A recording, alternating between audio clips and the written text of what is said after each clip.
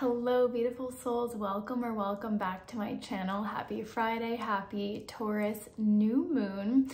So this is a really beautiful new moon because Taurus is all about abundance and sensuality and stability, and Jupiter just entered Taurus as well earlier this week. So I'm going to be diving into the energetics here because new moons are all about new beginnings. So it's a really beautiful time to manifest and then join it with the abundant energy of Taurus season. Well, what a beautiful, powerful, potent time to manifest. So again, I am not your resident astrologer. However, I do tune in with the energetics, and what wants to come through and be shared is what comes through and gets to be shared through me. So let's dive in because I also have a North Node in Taurus. My North Node is in Taurus, my South Node is in Scorpio, and the North Node happens to be in Taurus right now as well. So I have been really tuning in and getting clear for myself on what this all means and how to harness it. So it is really an incredible time to tune in with yourself. New moons are dark moons, right? So in that darkness, we go within, we tune in and get really clear. And the thing with abundance is it really is an inside job. That is what it's about, is remembering that it's actually about going within. It isn't about the external stuff, the material world around us. Although the truth is, as within, so without. So when we can get our inner world right and focus on the inner world, the inner world, that's a bit of a tongue twister. And anyway, that's what wanted to come through, right? As within, so without. The outer is a reflection of the inner. So when we can get right with our inner world, with our self-worth, with our worthiness, the abundance then begins to flow. When we can cultivate that inner trust and peace and create that foundation within ourselves, then the external begins to reflect that, because we are then open to receive. We are trusting in our own ability to create that foundation for ourselves. And that's what this time is about, is really creating that stable foundation so that we can thrive. And that really begins with a place of inner peace and inner trust. So a lot of us have been going through it with all the eclipse energies, and Mercury is finally out of retrograde as of earlier this week as well. So Mercury left retrograde, Jupiter entered Taurus, and then the next day Jupiter squared Pluto, I believe is what you call it. And Pluto is the underworld. Pluto is very much about the shadows. So we have this kind of, it's almost like an opposition, but in a way, it's actually really beautifully aligned to help us get clear on what is not aligned for us any longer, what is blocking us. The seeds of corruption, if you will. And this is very much at the collective level, to be sure. But we can also look at it within and say, okay, what is still here within that is blocking my ability to live the life that I desire? Excuse me, I have a little itch on my nose.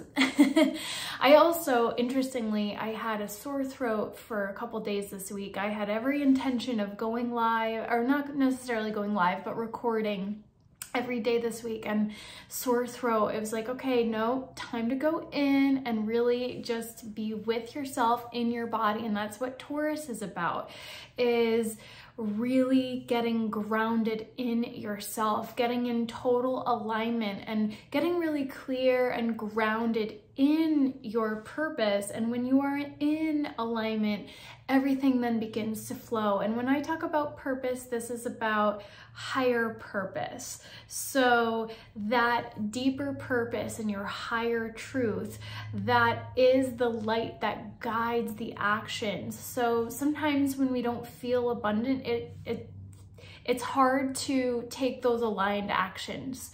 But what if we were acting as if it was already done? And that is part of the manifestation that I will share later about how to really harness this energy.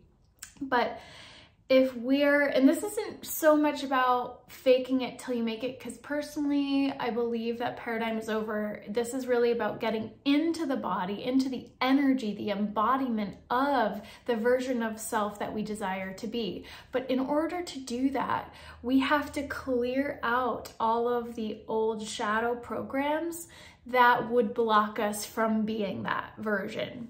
So tuning in with yourself means really going deep and getting clear on all of the aspects of self that are the shadow aspects of self that are not aligned with that higher version. So where are we still playing small? Where are we still dimming our light? And it's interesting because this card, excuse me, I have this itch again. This card was at the bottom of the deck multiple times this week. And I thought of it, I was like, you know what, this card wants to be shared. So I pulled out the deck to get this card specifically, and guess where it was? It was at the bottom of the deck again.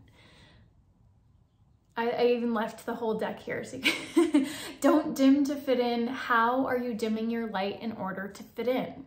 So our purpose is not, we all have our own unique purpose here, right? But we also have our own unique lights to shine. Our purpose is not going to manifest. Our abundance will not manifest if we are not living in total alignment with our deeper heart and soul purpose. We might get glimpses of it, we might get part of the way there, but our true soul manifestations and true divine abundance will not flow until we are actually in alignment with our higher truth and taking those actions, even if we feel a little scared. It does take courage, 100%, absolutely.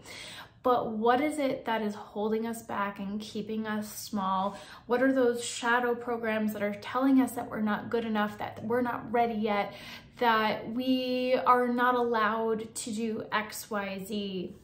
Where are we dimming our light in order to fit in? Where are we still operating in the shoulds and what society and our parents and our programming has told us we should do? Are we doing it too much by the book? That was something that came through in a reading that I had done for me. So it's sometimes we just have to throw it all to the side, and not to deny all of the learning and the wisdom that we gained from our journey up until now, but where are we putting ourselves second perhaps, or where are we doing rather than just allowing ourselves to be? There are many layers to this. So Taurus is about really getting clear, grounded, and stable in our foundation. And yes, it has to do with finances, and finances directly relate to self-worth and to the greater energetics of abundance. Abundance isn't just about finances, it's about all the things in life, and it's really about feeling worthy to receive. So if we don't feel worthy to receive, to have, to experience the love, the joy, the magic, the beauty, the awe, the freedom, whatever it is, all of the above, the peace, we will also be blocking our abundance. And how do we define wealth? How do we define abundance? This is not a tangible number in our bank account. This is a state of being, and that's exactly it. It's not a state of doing, it's a state of being. And that's the energy of receptivity that we have to lean into. So again, my Taurus North Node, Scorpio South Node, like this has been my journey, overcoming the struggle and the scarcity to reside in the energy of trust, in the energy of flow. And Taurus is very much about the material, but it is about the flow and the trust. It's not about having a Ferrari necessarily. If that's what you want, Nobody's saying you can't have it, but at the end of the day, are we overly attached to the external material world and what we think it's supposed to look like in order to feel good enough and worthy enough? Or are we okay and at peace with our life and the flow, being in the flow of where we are? Are we shining our light and trusting that all we desire and require is coming to us, because the universe always supports and provides? So now with, again, the Pluto energy, sometimes we have to get cleared out of all the old stuff that is in the way. And so sometimes it might look like everything is falling apart, but that's the breakdown before the breakthrough. So sometimes in order to create that stable foundation, we have to knock down what has been built because it was not built on a solid foundation. And that's very much, I feel, collectively what is happening as well. So what we're being asked to do is to really go within and create those stable foundations within energetically. And I just saw 1111. And and that's the collective lesson, but individually it has to start with us, right? So the more of us that actually step into this energy of true abundance that is in alignment with us creating through our hearts, that's how we step into our purpose, is we serve in a heart-centered way, and the abundance will flow in turn. So our creative expression is the manifestation of our heart and our soul. That is our purpose at its higher level. So when we are creating and serving from that energy, the abundance will then flow. And again, it might be a recalibration, a redefinition of what abundance looks and feels like to you. It is more that energy. So that's what I invite you to step into, is how do you want to feel? What does abundance feel like to you? How will it look? Maybe, but really what's the underlying feeling that you want to be experiencing? So maybe you have this grand vision of abundance for yourself, what your abundant life would look like. And nobody's stopping you from having that. But really what you want to focus on is the feeling that you will have. And then act as if, by cultivating that feeling now, having that feeling, embodying that feeling now, acting with that feeling, acting as if it's already done, as if the universe has already taken care of it. And that's when the gates will open. This portal to abundance will open. We've gone through the 5-5 eclipse portal threshold. This is our freedom, and this is our ability to create now that foundation, create the blueprint for a new earth where we are all operating from this state of abundance with that foundation solidly in place. So it's deep and it's beautiful at the same time. Pluto brings us deep. Jupiter helps us expand. It helps us to create that stable foundation with that expansive, abundant energy. So a lot of, I saw a headline that was really funny. I'm blanking out on it now. Something about orgasms. So I was like, okay, but yeah, pleasure. This is very much part of the energetic, but it's good fortune, it's luck as well. So we want to harness that energy while recognizing that we're also being called to clear out everything that is not aligned with heaven on earth energy. Love, abundance for all, harmony, peace, joy. Joy is such a beautiful, high vibrational expression of being. And I honestly feel like the energetics of that are even higher than love. And actually that aligns with my 8 Golden Keys to Abundance course, which I just thought of now. So that is available. I also have some offers I'll share at the end that just came to me, and it's really meant to be accessible for everyone. That was the vibe, because I know a lot of people are going through this worthiness issue, this self-worth that is blocking the abundance. So I'll share a little bit about that first, but how can we harness this energy of the new moon? Breath work, Get out in nature, connect with nature. Taurus is very much about the material, so it is very much about being grounded in nature. So get out in nature if possible, ground yourself, connect. And nature itself is inherently abundant. It's all connected, right? So really stay grounded, be grounded within your body. That is the energy.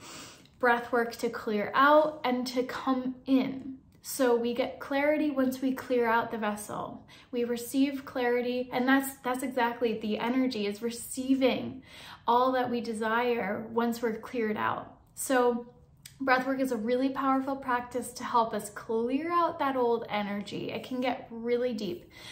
Connecting with nature, and then manifesting. So write down your manifestations. You can use your crystals.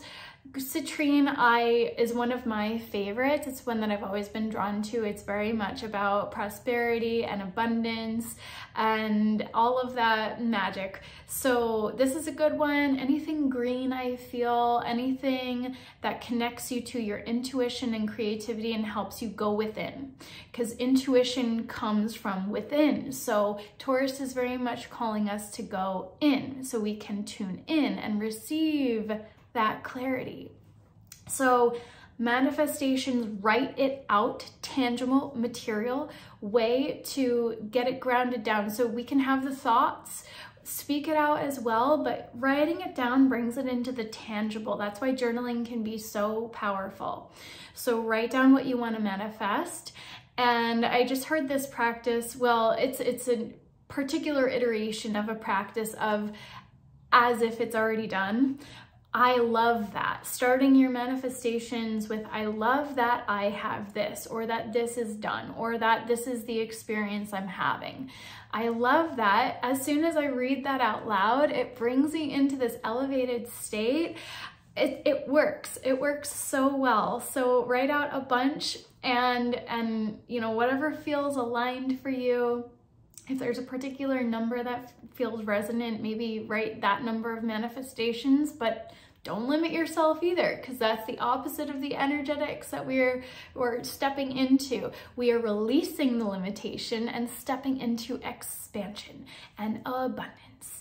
So allow all that wants to come through to come through. So dance also, that embodiment aspect, move your body, anything that feels good, but connect with music. The idea of music has been coming through a lot too. So put on songs that lift you up and help you feel abundant and powerful, like the majestic being that you are, and act as if. Dance as if you are that version of self that you want to be, and become it now. Become it now. So let me I wrote down some notes, and I rarely look at my notes, so I just want to be sure so the Jupiter square Pluto is about greed, corruption, and immorality. So these shadow aspects that are coming up to be eliminated. So yeah, again, corporate greed, we're going to see this on the collective level. So this is why it's so important to get so grounded within yourself, so that we're not, I wanted to say shaken and rattled at the same time, rattled or shaken by the external world. We want that inner foundation strong, resilient. So that's why this inner work is so important, because if you're here now watching this, you're probably of a particular vibration, ready to shine your light. And we need more leaders stepping into their light and serving from that space of love. So that's what this is about, because humanity is having a bit of a rough time right now. So the more of us that are really grounded and stable in our light and our love and our service and our higher purpose, the more humanity will elevate in consciousness and heal. That's why it's so important. So I will link everything below, but I also do have a free infinite possibilities visualization that is very much aligned with stepping through this portal of possibility, expansion, and abundance. So I will link that below, it's free. And I am creating a you are worthy. Worthiness immersion that came through really strong for me. This energy, again, my name means, I don't know if I said this already, I said it somewhere else, but my name means worthy of love. And my north node being Taurus and my south node being Scorpio, this has been my journey. This is the core of my journey. So of course, it is aligned for me to share more deeply on this notion, and it's something that I've been seeing come up for a lot of people in the collective, so it feels very timely and resonant. And that is going to be a pay what you can scale, so starting at $1. But there's an energetic of investing in yourself and the energetic exchange, and the intention is that whatever you invest, it will be returned to you times 10 or more. And then I also have an abundance activator that it just all came through, and I was like, oh yeah, this needs to be created. So the exact structure of that, I haven't completely grounded down yet, but there are modules that I will be creating. So that's going to be more of a course that you receive, and then the worthiness would be included with that if you do decide to jump in to that. And it's currently at a very accessible price as well. And then I do have my 8 golden keys to abundance course, which is a chakra healing and activation. So when we tune in about going within and clearing out, a lot of us have blocks in our energy centers that are coming up to be cleared. So this is both a clearing and an activation of the higher frequencies. And remember, I said love was higher than, joy was higher than love in the frequency. I saw that on the scale yesterday. Well, that is what came through. And this was downloaded in the King's Chamber of the Great Pyramid in Egypt when I was there on a pilgrimage. So now, I mean, it made sense, but it makes even more sense now that I'm thinking about it all. It's all connected, right? So anyway, you know, trust what comes through, trust the niggle, and I will also just share this as a little reminder, don't dim to fit in. So take a deep breath.